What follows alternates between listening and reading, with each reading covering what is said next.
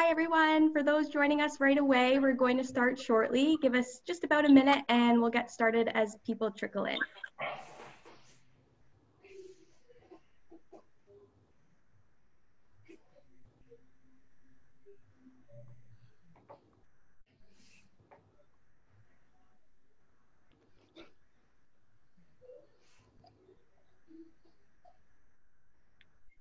Give it about a few more seconds.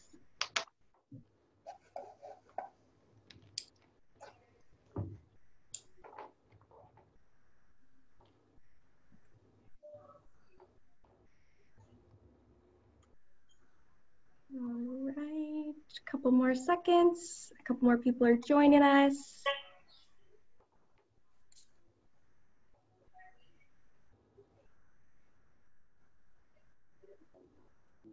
All right, let's get started. Thank you for zooming in with us today. Welcome back to Thirsty Thursday with Barriston Law. We hope you brought a bevy of choice and all the questions that have been crossing your mind for the lawyers to tackle. On behalf of the Sandbox Centre team, we're super excited to have our sponsors, Barriston Law, back today. And with us, we have Chris Holmes and Justin Vanden Ende to have a conversation around force majeure clauses as it relates to the current climate of COVID-19, contractual obligations, and any other questions just in general that you may have. So for those who haven't been acquainted with me or the Sandbox, I'm Mackenzie. I head up marketing and public relations. I'm one of the 5 members. And we're located downtown Barrie for those who haven't visited us before. I know Chris and Justin have. And we connect people and their ideas to business resources on their journey to success. So before we get started, just wanted to remind the attendees of a couple quick Zoom tips. You are muted as you come into the room. We will be taking questions throughout, so we encourage you to use the Q&A feature that's at the bottom of your screen and not the chat, just so we can keep things organized. So whenever you have a question pop in your head, feel free to use that chat feature, and the guys will be facilitating the questions as they come in. The resources will also be provided afterwards, after this webinar is finished. So just a couple massive thank yous to all of our community partners for supporting with the sharing of our events. And of course, a big thank you to our sponsors, Barriston Law, for delivering today's session. So I'll hand it over now to Justin and Chris to tell us a little bit about themselves and start us off. Okay, I'll go first. My name's Chris Holmes. I'm an associate lawyer here at Barriston. I practice in corporate law, wills, and real estate.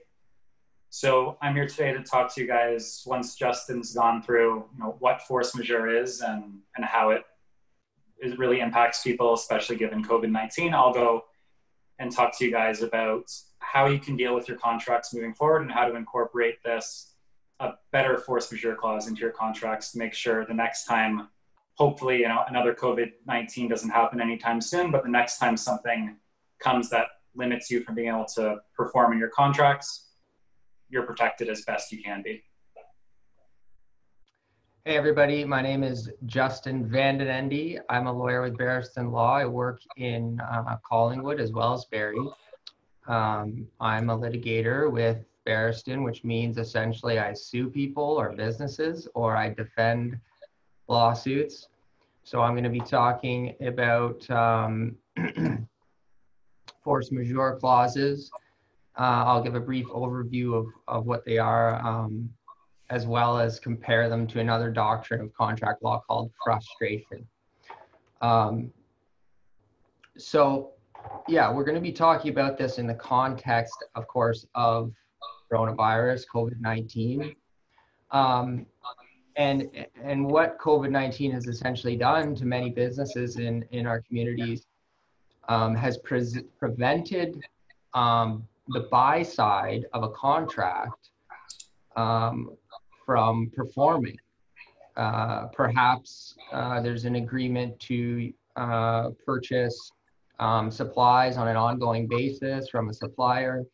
Perhaps it's a long-term commercial lease, and the devastation of that person's business or that company has prevented them from fulfilling their obligations for that ongoing supply, or perhaps prevented them from paying rent.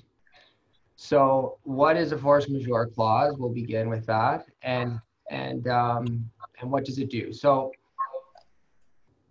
A force majeure clause, essentially, the effect of it is to suspend the obligation to perform under a contract. So it can take many different forms depending on what type of contract we're talking about. But realistically, what it does is suspend you. It allows you to not perform. It allows you to not do what you are required to do under the contract.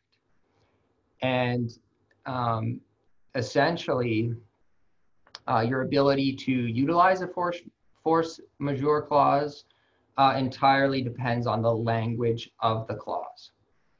And what I'm going to attempt to do here is clarify the difference between force majeure and frustration of contract. So force majeure does not exist outside of the written contractual terms between two parties. It must be agreed upon between two or more parties. For example, if I have a contract to purchase 100 widgets every month for $10, and those are the only terms, I cannot rely on force majeure. Force majeure does not just exist as part of the common law. There needs to be a term.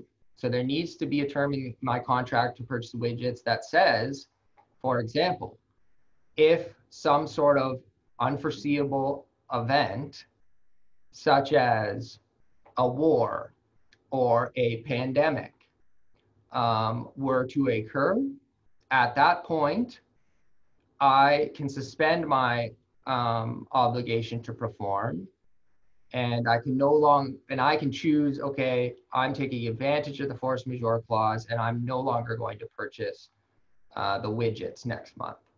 And of course, I'm greatly simplifying these things, but I'm attempting to just lay the groundwork here. So, and again, like many of the force majeure clauses will have very specific obligations on one party or the other before the term can be taken advantage of. And it all goes back to the contractual language. For example, sometimes there's notice requirements.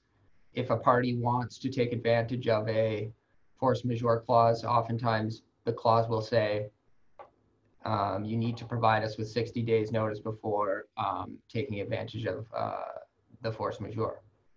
That's just an example of how it might be limited. Another example is, perhaps the clause says, okay, force majeure is applicable if a war occurs, right?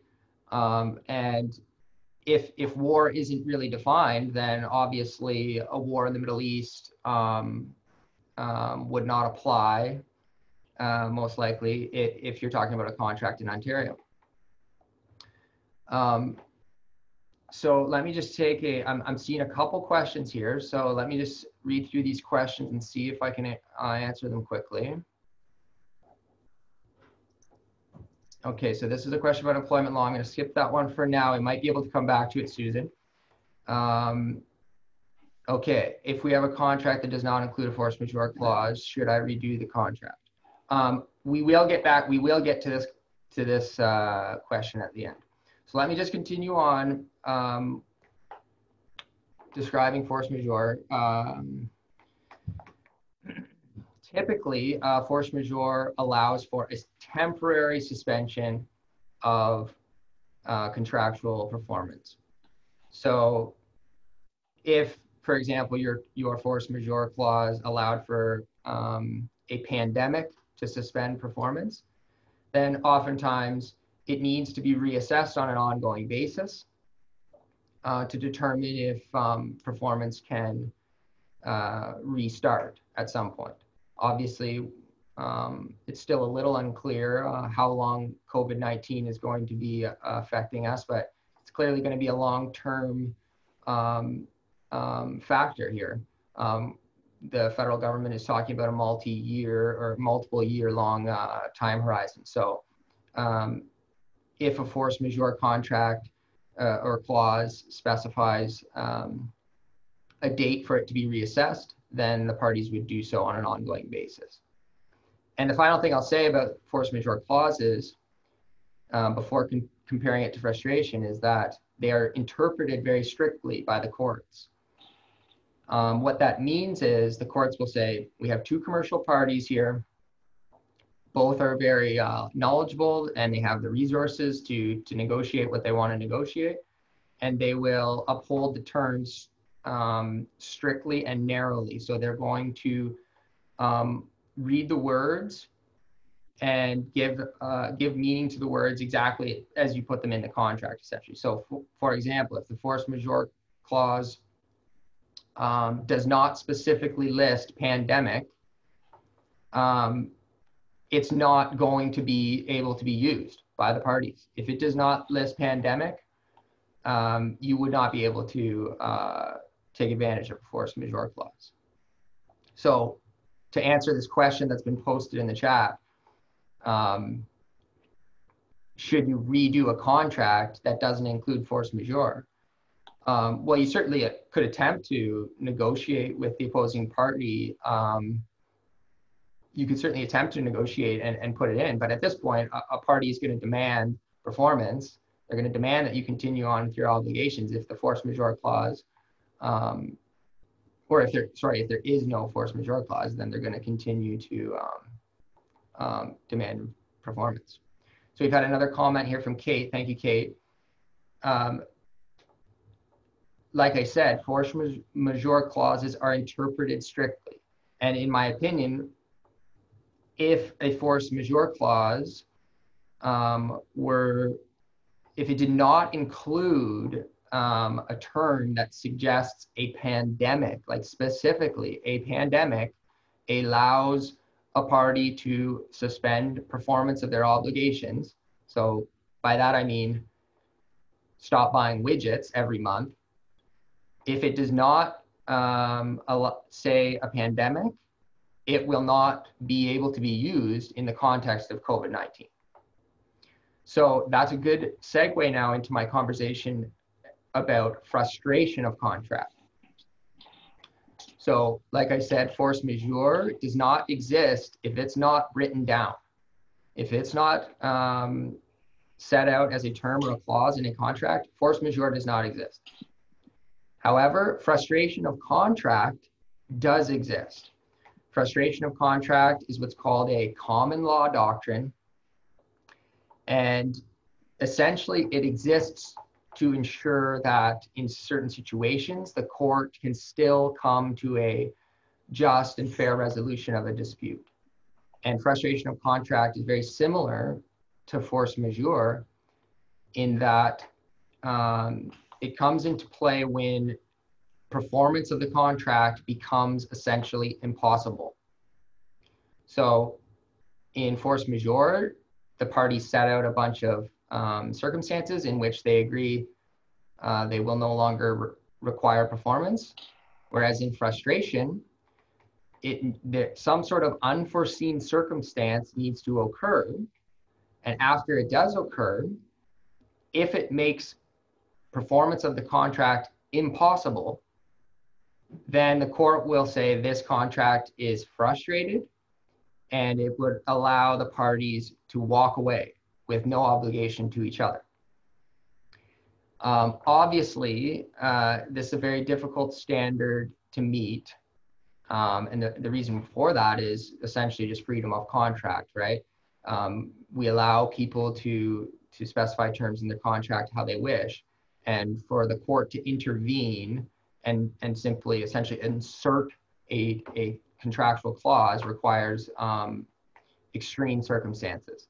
So it can't be simply a level of hardship.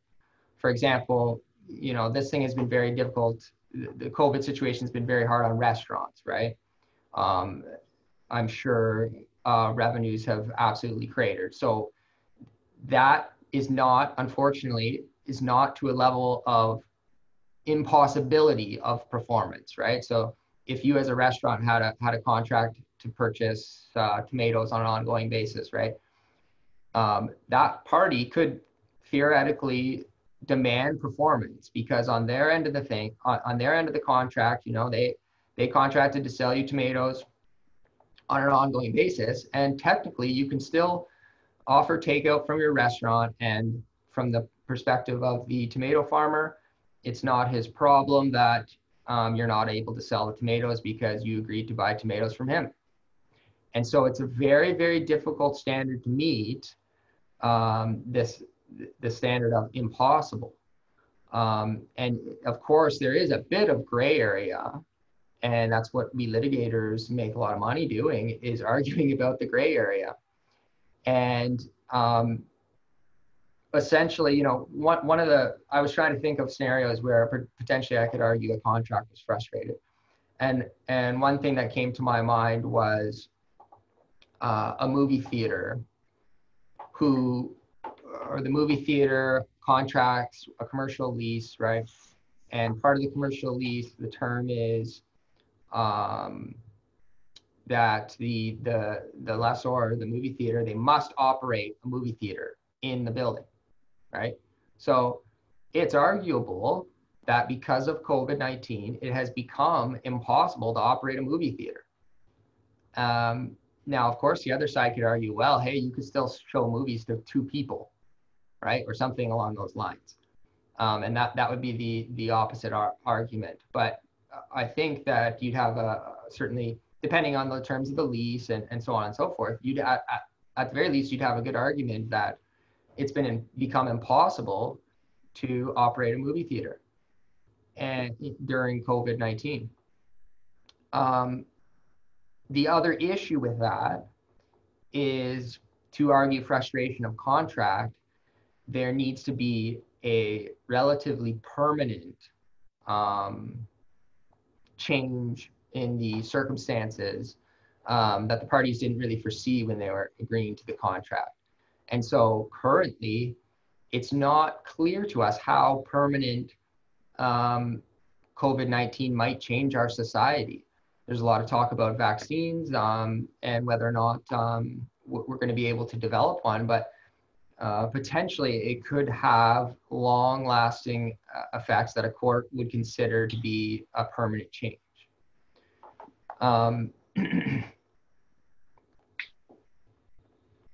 The other aspect of frustration of contract, which I may have missed at the beginning, is that it needs to be an unforeseeable circumstance that creates the impossibility of performance. I would argue in general, like, COVID-19 is unforeseeable. At least the far-reaching effects of it. Of course, we've had pandemics, but a pandemic that caused this much economic disruption, you might have to go back to the Spanish flu to find something similar. And it's not likely that parties, when they're making contracts, were considering the Spanish flu when they were making those contracts. So it would likely be found that COVID-19 is an unforeseeable event. The question for the court would then become, has performance become impossible? So to try to wrap this up, the difference here, frustration is likely to be, if you have existing contracts, the vast majority, I would say in general, of small business contracts do not include force majeure clauses. Maybe Chris has a different opinion. He actually drafts those things, so he would have a better idea. I just litigate them. But generally, uncomplicated transactions don't require force majeure clauses, simply because the amount of time that they would be enforceable is very rare, right? For a war or some other natural disaster to occur, or this pandemic, right, is perhaps once in a century type of event. So in any event, frustration of contract, what it can do for you is potentially give you a bargaining chip. It's not exactly a free pass, right? And every situation depends on the facts. Every situation is different. But frustration may give you a bargaining chip in the negotiation of an ongoing contract. We've got one more question here. Kim Saunders, thank you, Kim. In frustration of contract, is an employer still obligated to pay out notice and severance? Another employment question here. It's a very difficult time for employers and employees right now, and we do want to help out. So let me think about this. No, I would argue, well, yes. I mean, in general, the answer is yes. Frustration could prevent an employer from paying out notice, but not during COVID. COVID-19 would not constitute frustration of contract for an employment contract. I could say that. Like, I mean, of course, again, I don't want to make blanket statements. There are situations where that could occur. But in general, COVID-19 is not going to prevent an employer from being obligated to pay notice or severance. So subject to any other questions, and we're going to have an open question period at the end as well, I'll hand it over to Chris and he can talk about force majeure clauses specifically. Yeah, thanks, Justin. There was one other question there that I don't think Justin touched on, and it's really more relevant to what I'm going to talk about today, and that's if I put it, and I assume that means a force majeure clause in a contract, which I'm preparing now, will it apply to COVID-19? And I'll touch on that while I'm talking about force majeure clauses more generally.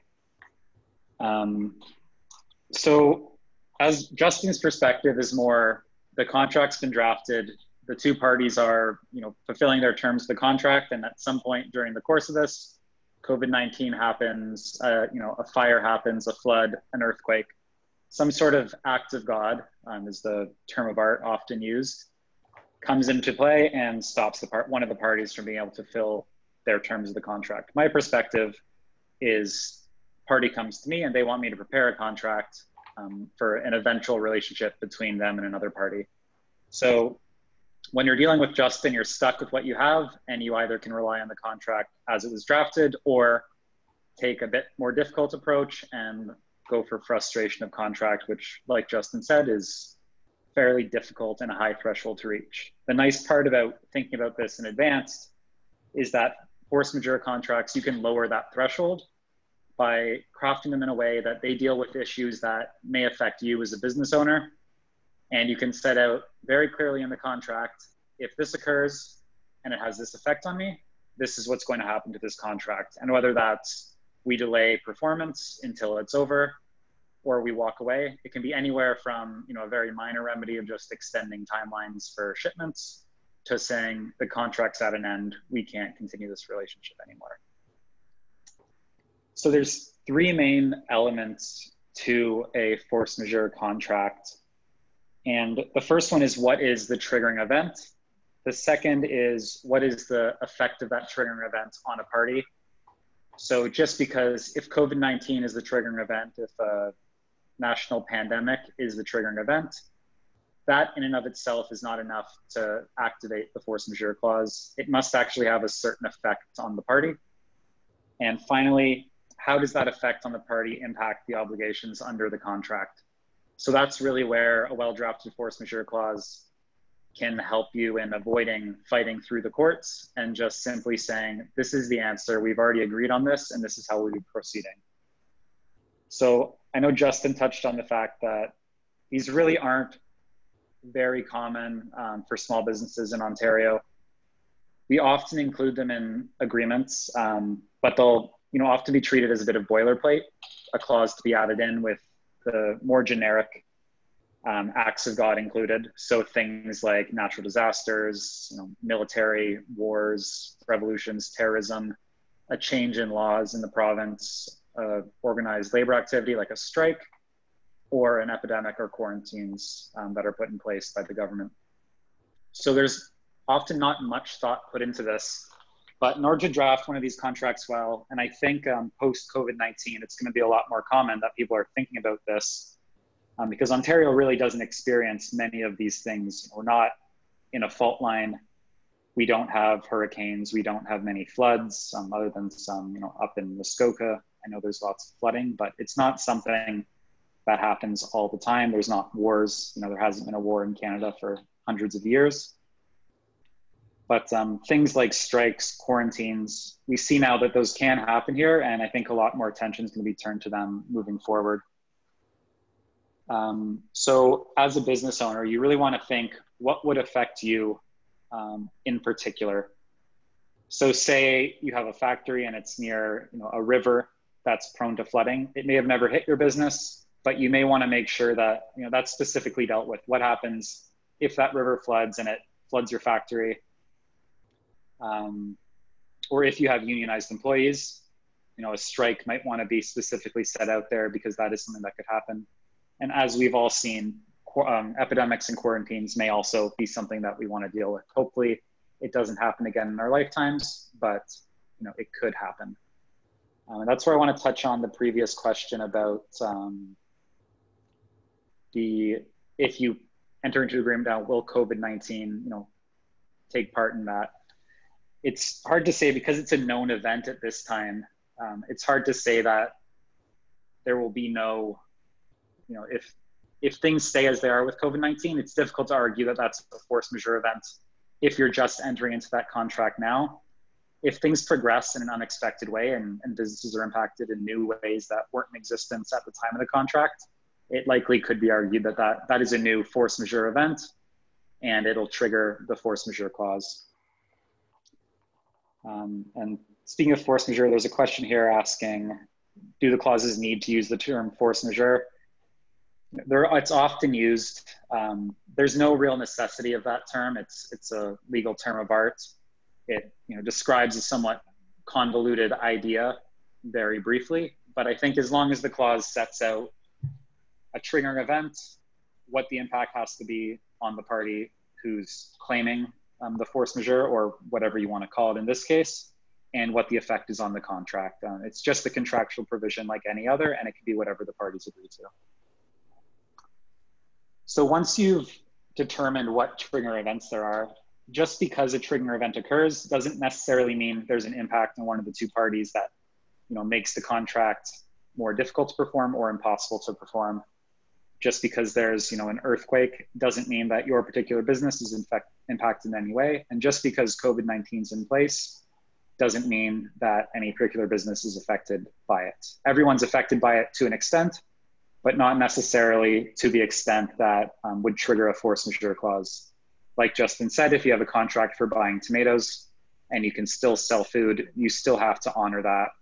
Even if pandemic is set out in your force majeure clause, it doesn't necessarily, unless you've set out very clear provisions for, you know, if a pandemic and if demand for products goes down, we can, you know, delay our orders, we can cancel this order. So you can always craft things however the other party will agree to, but if it's a more general clause, you need to make sure that the trigger event actually impacts the party, and you want to set out in the clause what that impact is. So if it is just a loss in revenue of X%, then if you can put that in there, and that's something businesses might want to consider, and that way you can rely on these clauses, even if it falls far below a more basic force majeure clause or frustration, if it wouldn't hit that threshold that the courts are looking for. And so once you've determined what the triggering event is and what the effect is on the party, you then want to see what's the effect on the contract. So if COVID-19 has decreased revenues by X%, then what happens in that scenario? And it can either be this contract's terminated, you know, our orders go down by a proportionate percentage with demand so that your business isn't spending too much money on tomatoes that there's no demand for. And this is where, you know, you can be as simplistic or as complicated as you want. You can make this incredibly in-depth and have all these different contingencies. And as long as both parties agree, that'll be in effect. Or you can keep it very simple and just say, you know, all obligations are suspended until the end of the force majeure event. There's a question here. What do I do if my contract doesn't have a force majeure clause and COVID-19 has shut down my operations? So that really touches on what Justin said.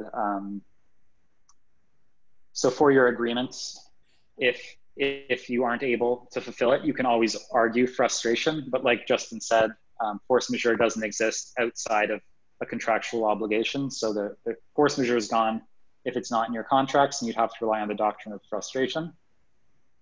And that's really the only recourse. You can always, going to court isn't always the only option, as much as the litigator might tell you it is. You can always try to negotiate with suppliers and consumers of your product, and try to come to an agreement, that's mutually acceptable to both of you, because burning bridges is not always the best option going to litigation, and often other parties will be accommodating to a certain extent. And there's another question here. What if the other party does not agree that the force majeure clause applies? And I think this is probably more for Justin. So I don't know if you want to hop in here, Justin. Yeah, sure. So like Chris said, the force majeure clause can be as specific or as broad as you'd like it to be.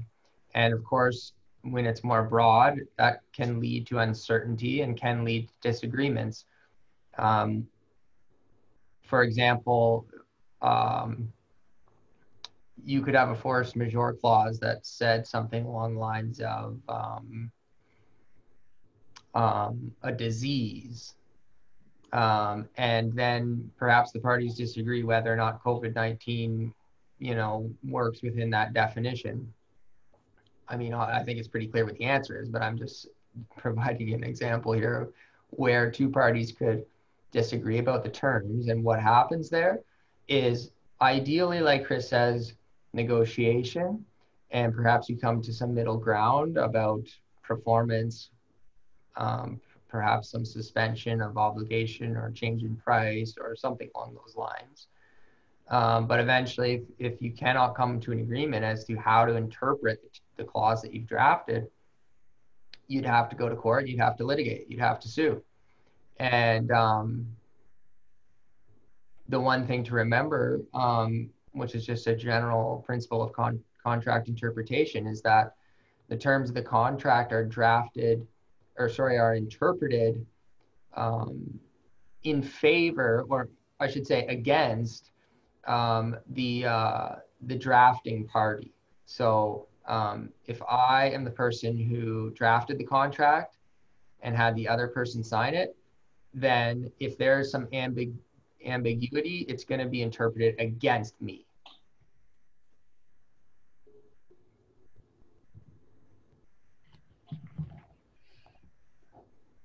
Chris, did you want to continue, or I can answer some of these other questions? Yeah, I just wanted to touch on really one more key point with drafting. And that's that, so even if you have a clause that touches on, say it has pandemic in there as your force, as a triggering event, and your revenues have gone down, the link between the triggering event and the effect on the party also has to be quantified in some way. Just because demand's gone down, it doesn't necessarily mean, or just because a pandemic's occurred and demand's gone down, unless you draft the clause very specifically to capture that, the effect on your business needs to be directly attributable to whatever that triggering event is. So say in Justin's example about the tomato purchase, if someone's drafted a more simplistic clause that says, pandemic is a triggering event, and if a pandemic occurs, I can suspend all obligations as long as it affects me. That would only apply in that case if the pandemic directly affects that business in some way, either through an outbreak in the restaurant that the government then says, okay, your restaurant shut down, you're a hotspot for COVID-19, or in the event of a mandated shutdown by the government, a blanket shutdown on all restaurants. If it simply results in a lower demand for your product and cash flows that aren't up to the standards that will allow you to pay your lease or buy your tomatoes, that's not quite enough, unless the contract's been specifically drafted in that way to allow for that. So indirect effects. So, if the pandemic's in place and if no one's going out to restaurants and you're still open, that isn't good enough unless the contract specifically deals with that. And it's more of a termination remedy at that point than a true force majeure. So we can deal with anything you want when drafting, but it's just to be careful to look at using this as an out when the effect isn't directly tied with the triggering event. And that's really what I wanted to end on for my part, is that we can draft whatever you want as long as the parties agree, but you really need to make sure that, be careful when you're drafting to make sure what you want and what's in there really correspond. And just because a pandemic's a triggering event doesn't mean you'll get the result you want with a force majeure clause. So I can answer, see there's a couple more questions. Can you give me examples for the service and hospitality industry or short-term rentals rather than purchasing items where the government has placed limits on the number of people that can gather? Okay, so it sounds like you're asking, there's a lot of different aspects to this question, I think. So number one, I would just say, first of all, Ontario has temporarily banned short-term rentals. That I don't think they lifted that ban yet. So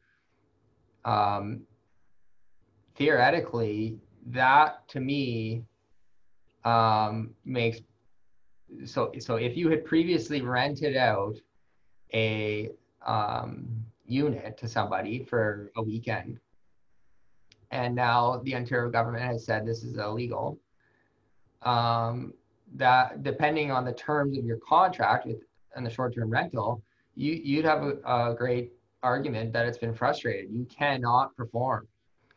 It's impossible for you to perform without breaking the law. So that would be an example of where frustration may apply in the service and hospitality industry. I'm not sure if that was the angle you were looking for, but hopefully it was. Here's another one. What if we cannot agree on what qualifies as a pandemic? Again, like this is something that you ideally, or you can negotiate and work out, but if you can't, you have to litigate it. And then what ends up happening is people get a scientist to come into court and provide expert evidence as to what exactly is a pandemic and if COVID-19, for example, qualifies. So I think most of the scientists would, of course, say, yes, COVID-19 is a pandemic, but hey, maybe somebody finds that one scientist who says otherwise, and they'll come into court and give their expert opinion. And I think generally when you're interpreting a contract, you just look to the plain meaning of the words if it's not specifically defined. And I think the World Health Organization declaring something a pandemic is just on its own good enough evidence that it is a pandemic. And I'm sure Justin would have a better idea, but that could probably be brought in support. Yeah, absolutely. Like that one's pretty straightforward. Like if COVID-19 is a pandemic for sure, but I just sort of illustrated as a bit of humor because you can get folks coming into court that will say almost anything. So it does happen. Okay, we'll answer this one. Would a pandemic still frustrate a contract in the future now that we've experienced COVID-19? So this is an interesting question, right? Because as I had said earlier, frustration of contract requires the event or circumstances to be unforeseeable. And arguably now, with COVID-19 having occurred, and ideally we get a vaccine in a year or two and we never think about this ever again. But legitimately, like 3 years from now, let's say that were to occur, arguably at this point in time, everybody's aware that a pandemic is a possibility. And so I would argue that in the future, it might be more difficult to argue frustration of contract, at least for the next 25, 30 years, based on a pandemic, because the court would say, well, this happened and you should have taken that into account, right? So when you were contracting with this party.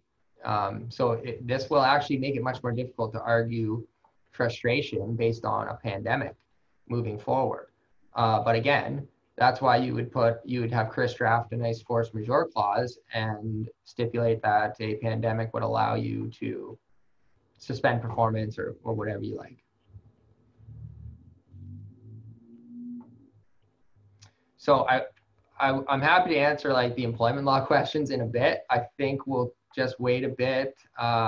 If anyone has more questions about force majeure specifically and frustration of contract, we should get to those questions first, just because that's the topic of our presentation today. And there's one question here that was just sent. It's not in the Q&A, but the question was, I think I may need some clarification on the question. It says, from a contractual obligation of a franchisee who has no clear recourse from force majeure, as outlined here, is there any recourse to the franchisee who cannot produce the minimum requirements of the contract that are being enforced by the franchisor as a result of COVID-19? One second. I'm not sure if the question there is saying that there isn't a written contract, or if it just, the events don't meet the force majeure set out in the contract. Okay, so I think that what they're saying here is they're saying they don't have a force majeure clause, so they can't rely on that. And then they're saying they're a franchisee, so maybe they own a Subway, and Subway says you need to sell 100 subs a month, otherwise, you know, I don't know, whatever the consequences are. I think that's what they're suggesting. And what can they do about that? Again, I mean, in this situation, like without just on the bare facts, like which are obviously very limited, you're not going to have a lot of options there. If you don't have a force majeure clause you can take advantage of, then you can't take advantage of it. And if you don't have you're not going to have a frustration argument there, because Subway can still sell subs. It's not impossible to sell a sub right now. Unfortunately, you wouldn't be successful arguing that. So, I mean, really to me, in that kind of a situation, a franchise, like, for example, I'm just saying Subway, like, as a example, I don't imagine that they're going to want, you know, half their stores to shut down because people aren't meeting the 100 sub limit. So in a sense, like this is why parties come together and find a solution, right? Because Subway relies on presence in all their communities, right? And so they understand a franchisee would have difficulty, and then they can work out an agreement to ensure that everybody's happy.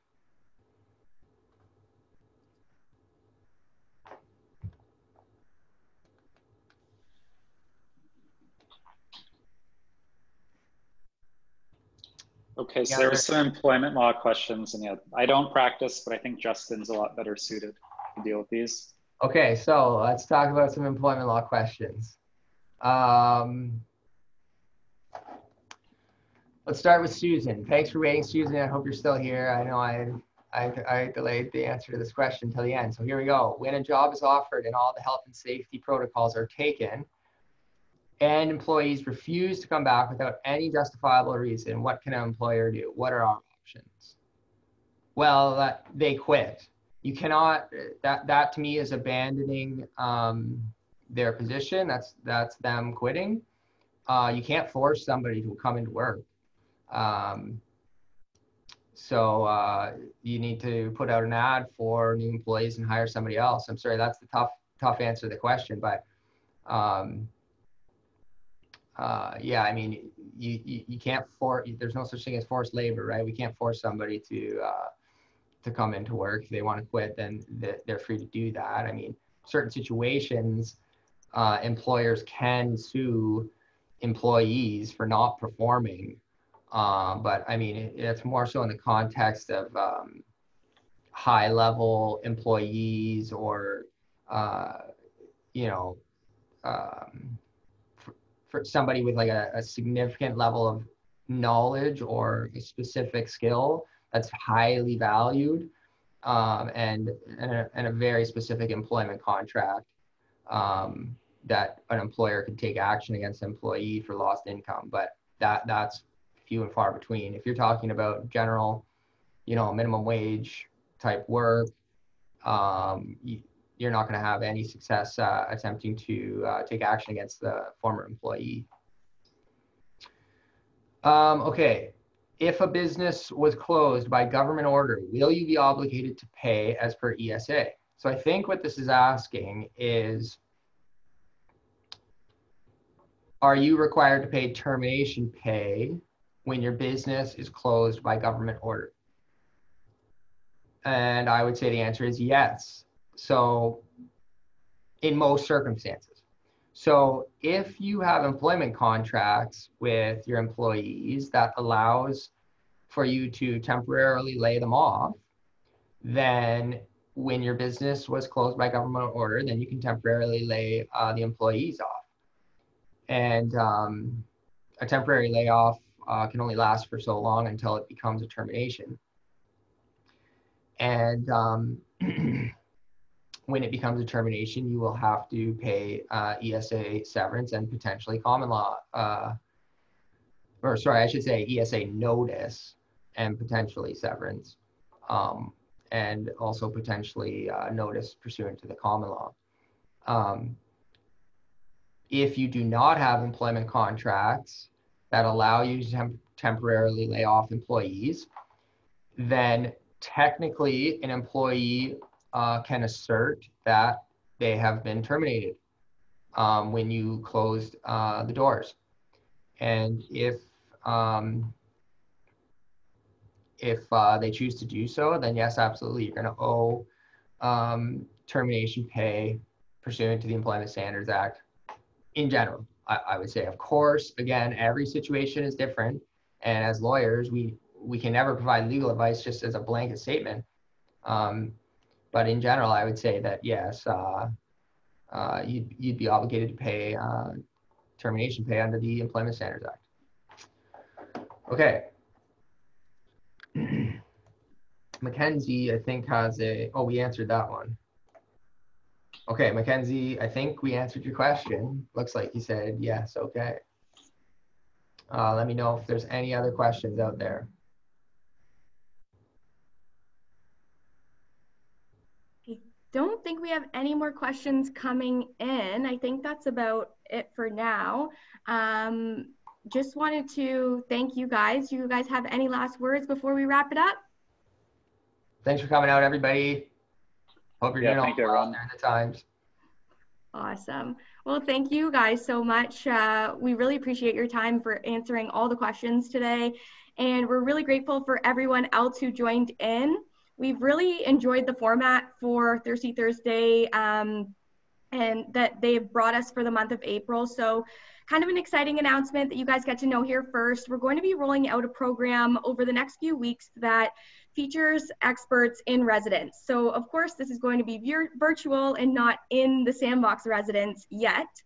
But this involves mentors over various topics. So we also have Barriston back as our legal experts in residence the first Thursday of every month. So starting May 7th, they'll be back for an hour to talk employment law and company health benefits as it relates to COVID-19.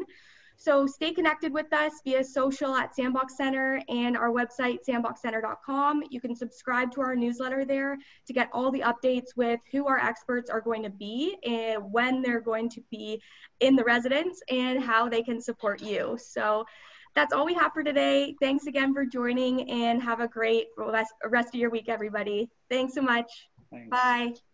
Bye now.